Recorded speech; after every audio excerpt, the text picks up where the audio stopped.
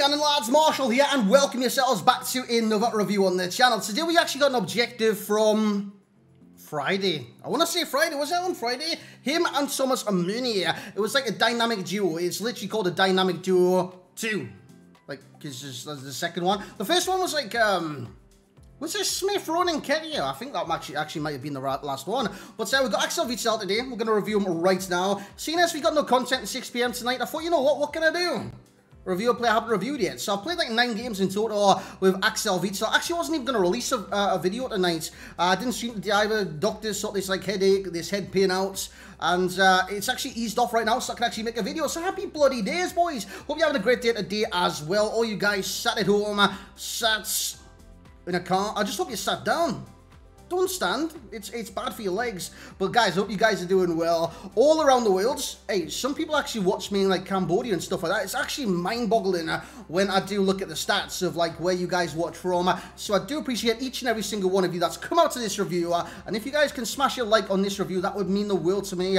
And subscribe. Working on FIFA 22 stuff from tomorrow in terms of like graphics and all that, getting ready for the release. I can't wait to kind of focus on something new. Something every single year, content creators all across FIFA, they get this stage and then think, yeah, what do I do now? You concentrate on 22, you start looking at the future, and it gets you hyped up for the brand new game and hyped to release content to you guys, and that's what I'm looking forward to basically the most right now. So guys, if you do want to subscribe for the 22 content, that would be sensational. Looking forward to getting that out to you guys. So Futties Witsel, giving you my opinions on the card today. I played 9 games in total with him.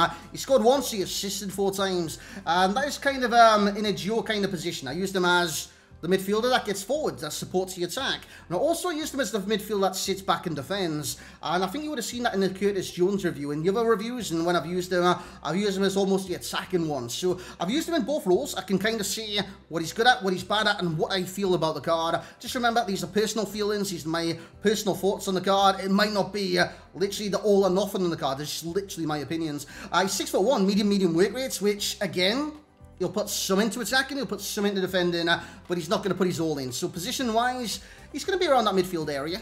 I mean, you can definitely say that. But he's never going to be one of those that, unless you trigger it, run beyond maybe the wingers, the cam, the underlaps, the overlaps, you know what I'm saying? He's just going to be kind of doing his business in midfield, let's just say that. He's got 4-star skills, a 4-star weak foot, as you can see by his stats. He's literally goated stats. What the chem star put on the card was engine. And you might be thinking, why engine? He's got decent defending stats, he's got great physicals, his dribbling's already good in certain areas. That's why I used the engine. Because you look at the game right now, I mean, if you want to use him as a further forwards kind of player, I think you actually need to use engine because agility doesn't look that great. It's 88. I can't believe I'm saying doesn't look that great. But right now, the current cards that we're getting, they've all got a 99 agility, so it's very easy to turn with these lads on the pitch. And the thing is, he's 6'1". If you got below 90 agility, even like 88, for example, there's only 2. That 2 makes all the difference. Ask your misses. He's got 85 of balance as well, plus 10 on that. Dribbling looks fantastic, like 99 from 94, 99 ball control, 97 reactions, and 99 composure. Shooting looks good in certain areas. The shot power is the thing I kind of look out in the shooting category. It's 94, and that's what I'm going to try and utilize. I'm not going to go for too many finesses, even though I did attempt it, because with these cards, with these reviews, I literally want to test everything I possibly can. His passing looks sensational. He's got acceleration. He's got sprint speed. It looks like one of those kind of complete midfielders. Club 90 as well, having a 92 pace, a 90 shooting, 91 passing, 95 dribbling, 93 defending, and also 95 physical. The player traits, which you can see on your screen, solid player and leadership. That's about it. But lads, what we're going to do now is jump in the gameplay. I've spanned these gameplay out over like 3 days. So I think it's like FUT Champions gameplay. I had this all ready for like, when was it, Monday? But we started getting like different players coming out and stuff like that. So with no players coming out tonight, I can actually catch up, get this review out, and hopefully work, if I don't get the headaches back tonight, on Thomas Meunier for tomorrow morning. But lads, I hope you do enjoy this. Let's jump in the gameplay. Let's see how he played. So here we go then, lads, into the gameplay. And I will say straight away, even though I played 9 games in total with the cards, he doesn't get involved too much. He's one of those, and I think I said it in a recent review as well. If you guys can pinpoint, remember, because I can't, my memory's shite. But lads, honestly, I used a player in a previous review And I said he quietly goes about his business. It could be Marquinhos, actually. And Axel Witsel, very similar. He goes quietly about his business in game. He wins the ball back when he needs to win the ball back. He passes it when you see a pass, you want to make the pass. He's very accurate with his passes.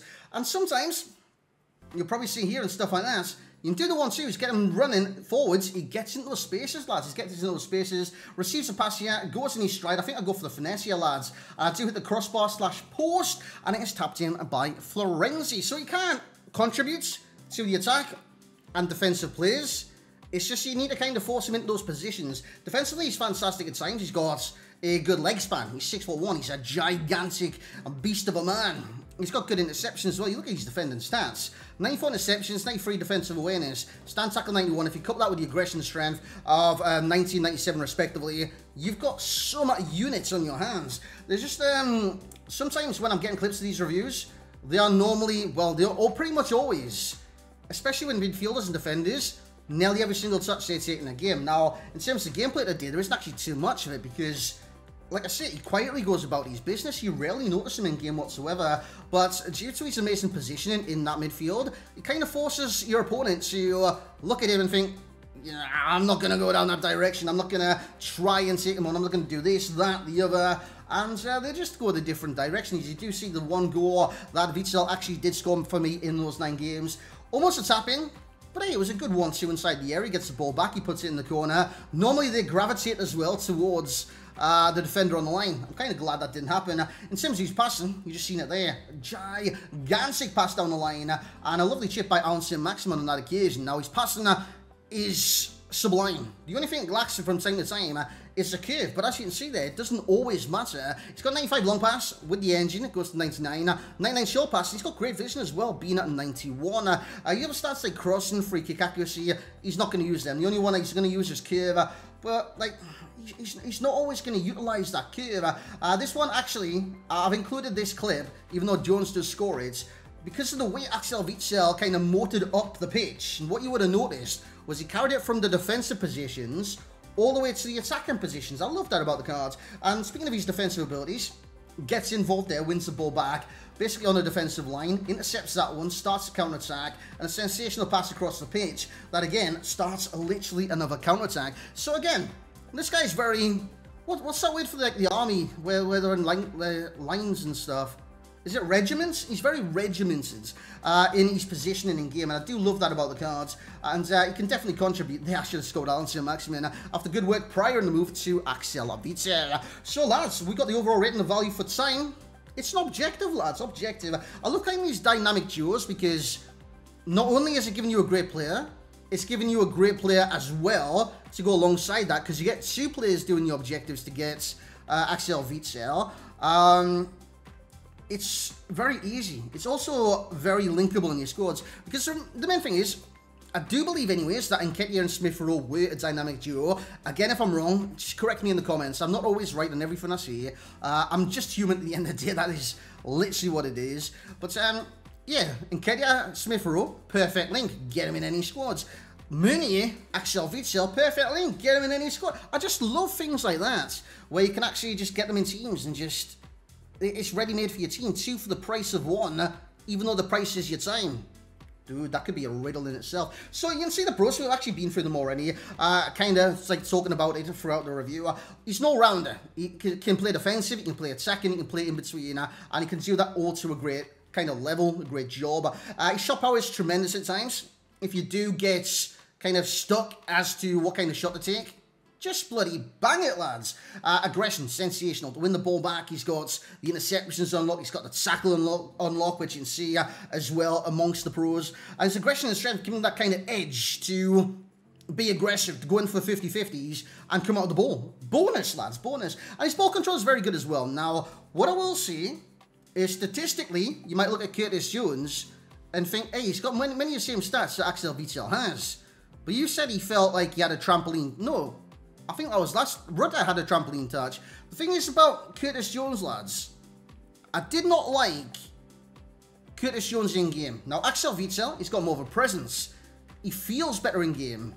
Whereas Curtis Jones, he just doesn't seem to have the stats in game that he's perceived to have on this, like, attribute screen. I don't know why it didn't feel like it carried over for me. It just feel like he was terrible in game. Now, there could be multiple factors. Myself, I could have played terrible that night. Like I said, I had headaches and stuff like that. But still, at the same time, I was using Axel Witsel and he was standing out. Another factor could be connection. Another factor could be the wind. The grass was wet, you know what I'm saying? Who knows that, who knows?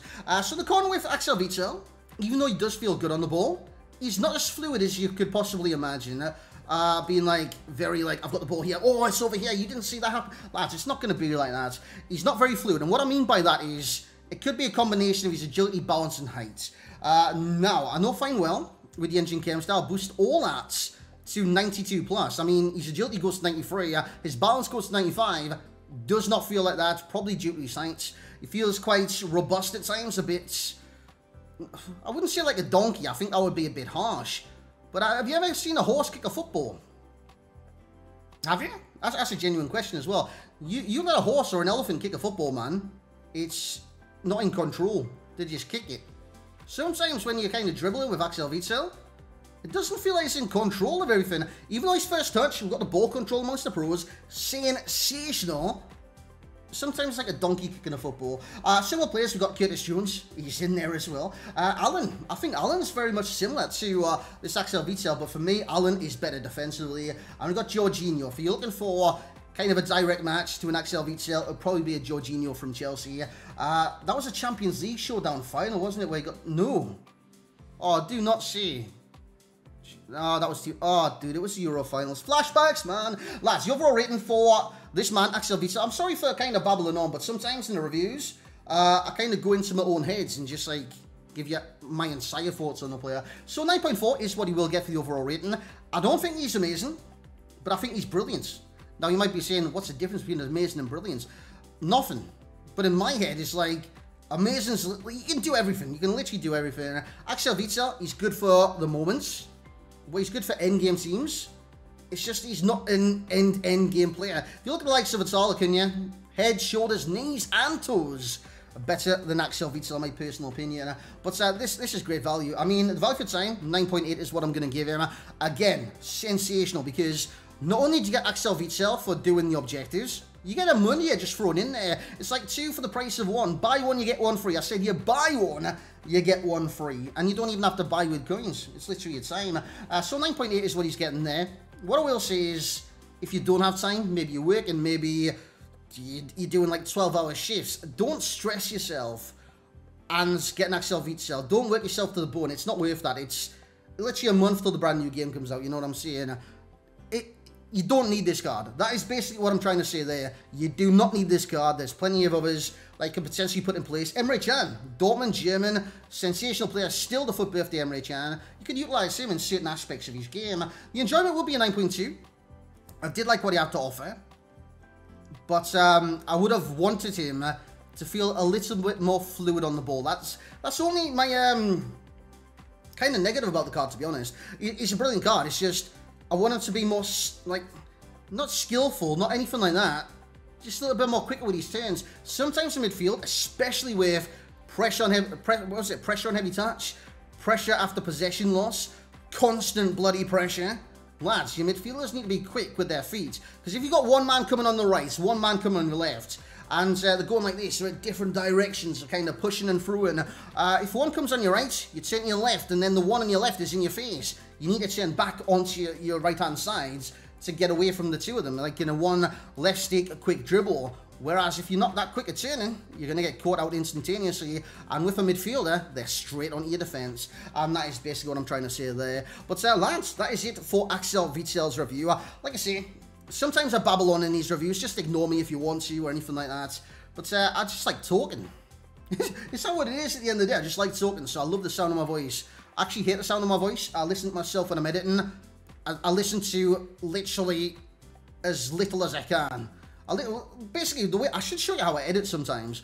You know how I said in the intro, how's it going? I stop on the H. Literally, I cut it. That is it. I stop when I see the gap in the middle. And at the end, it's when I say goodbye. And that's what I'm going to do now, lads. Thank you very much for watching this review on Axel Witsel. I do know it's a few days after the objective came out, but there's no content tonight. I wasn't even going to upload today, so I thought, you know what, I'm feeling okay at this moment in time. Let's get a video up for you guys. So I hope you did enjoy it. Like if you did. Subscribe if you want to see more from myself, especially going into FIFA 22. I am sorry for babbling on in this review, but hey, I haven't streamed today. I've got a lot of babbling to do. Thank you very much for watching, lads. Hope you had a great day. Hope you have a great night. Hope you have a great morning. I'll catch you all tomorrow.